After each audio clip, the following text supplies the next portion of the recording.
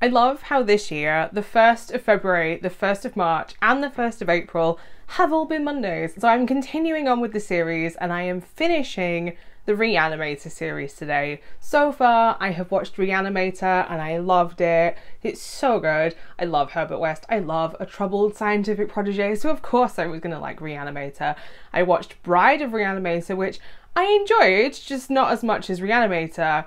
And that leads us on to Beyond Re-animator, which came out in 2003, so I am hoping that there isn't some dodgy CGI in this because, oh boy, was it questionable in 2003. I would suggest though, if you haven't watched my reviews for Re-animator and Bride of Re-animator, maybe go and watch the two of those first, because while I intend on keeping this spoiler free for Beyond Re-animator, I can't guarantee that there is not going to be spoilers for the first two movies in the series. But if you don't know anything about Beyond Re-animator from 2003, let me quickly fill you in. When he was young, Howard Phillips watched his sister get torn apart by one of Dr. Herbert West's reanimated corpses. Philip, now a doctor, is so eager to learn more about the Mad Doctor's attempts to bring back the dead that he accepts a position at a prison where West is being held on death row. If you're new here, I go by Hordes and I talk about all things horror here on my channel on Mondays and Fridays, but as always when it comes to movies that I have never seen before, I am now going to go and watch Beyond Re-animator from 2003 off camera, so that way if you too want to watch this movie, nothing will be spoilt for you, because nobody wants to watch a movie you've just watched somebody else watch from start to finish. I got a new body. You know that you're back in the Re-animator series when you hear that familiar piece of music. And you know that Herbert West is going to turn up at some point and cause chaos. And I am interested in chaos.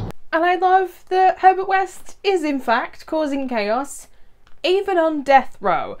But the plot of this movie I thought actually takes a little bit longer to get on its feet, and when it does, there's this strange juxtaposition going on. Like, any scene with Herbert West in it is played incredibly seriously, and everybody else that's in the prison, whether that be the guards or the inmates or whoever they are, there's this weird like comedic undertone going on, and I'm not exactly sure how I feel about this. I don't know if I like this or not. I like that Herbert West has actually been using his time in prison to progress the scientific formula behind his reanimating agent. Like, Herbert West is not a stupid man in any definition, and he has this habit in the first two movies of repeating the same thing over and over again and expecting there to be a slightly different result, which doesn't happen. So you see in the very beginning of Beyond Re-animator, when the rat turns up and what happens with that Herbert has actually been using his time wisely in this. You see more of this when you know that the second step now comes into it. Like, you insert the reanimating agent into a dead person or a dead rat or a dead cat or a dead dog, insert all of the things that Herbert tries to use it on throughout the series, and what happens is they normally turn into like mindless zombies that try and kill everybody that they come in contact with. So knowing that there is now this extra step is a good thing, and you see this more when the thing happens with Laura the journalist, which I can't speak of right now, but I will talk a little bit more about her in a minute. And it reminds me of another movie that came out in 2003, and that is the Scooby-Doo movie starring Matthew Lillard. There is a part in this with Laura and another character that reminds me of in the Scooby-Doo movie when the ectoplasmic heads of Velma, Daphne and Fred are trying to find their way back to their body, and Fred ends up in Daphne's body, so it's Daphne's body being controlled by Fred. Like, that is all I could imagine once I saw this scene in Beyond Re-animator. It's quite similar. But I'm not Daphne. Fred? Laura the journalist is the definition of a character that should have a billboard-sized neon sign behind them that says, "Do not trust me, I will betray you." And you spend the entire time waiting for the betrayal to happen just so you can say, "See, I told you so." Her accent comes and goes, and it really started to annoy me, like, so much so. Didn't care either what happened to her, if I'm being all honest. Like, the twist was cool, but I still didn't care what happened to her at the end of the movie. There is one part where she has to get on all fours and bark like a dog, and I was instantly transported back to 2001 when Trish Stratus in WWE had to do the exact same thing. So we know where that plot point came from. Her skinny chokers and wedged slip-on shoes may be peak 2003, but I cannot forgive that accent. I can't. It's horrible. It's such a horrible accent. So let's talk about the things that I actually found really annoying, or were just or just meh. The big thing for me is I noticed some audio dubbing in this, and it is a pet peeve of mine when clearly the actors' mouths are saying one thing, and in post they have changed it to be a different piece of dialogue, but it does not resemble remotely what the actor is actually saying. Yeah, I spotted a few scenes where this was going on. The recycling of scenery just became a joke for me. I get that this had got a lower budget, but when you're noticing the same piece of scenery being passed off as a different room in the prison, it's like, yes, we're in a completely different part of the prison now. Shh, don't say anything. No, we don't need to mention that, no. You didn't see nothing. Scatter.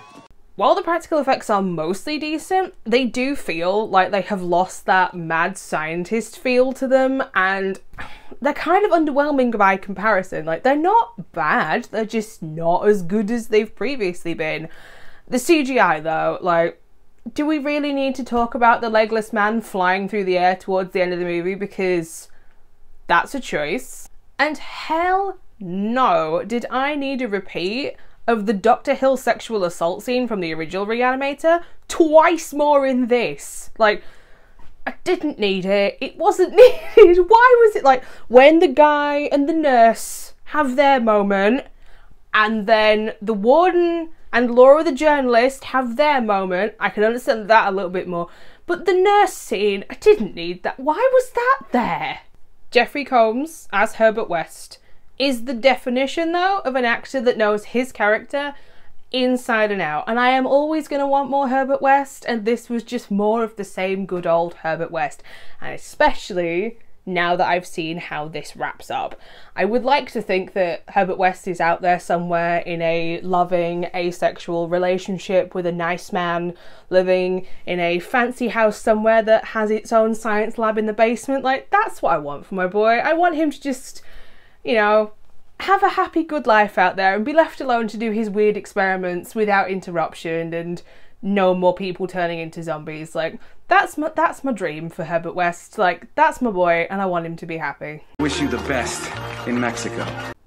Oh, and Howard, aka Dan 0.5, because he's certainly not Dan 2.5.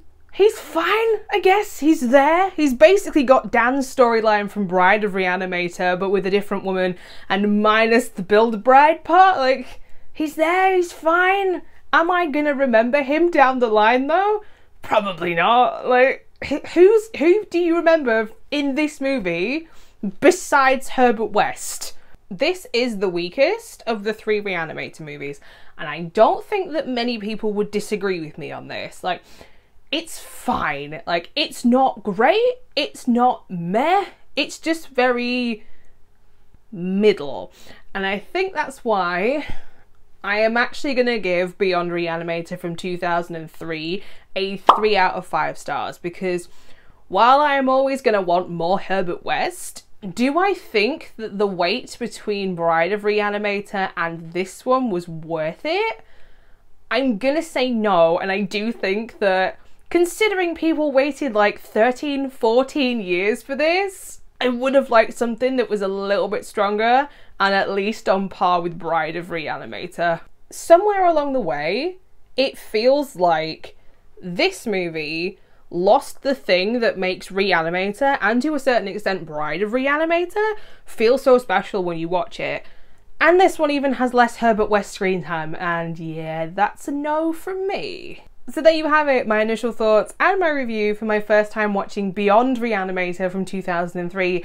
If you've also seen this movie, I would love to know what your thoughts and opinions are down in the comment section down below. Like, where would you rank this in the Re-Animator trilogy / series, whatever you want to call it.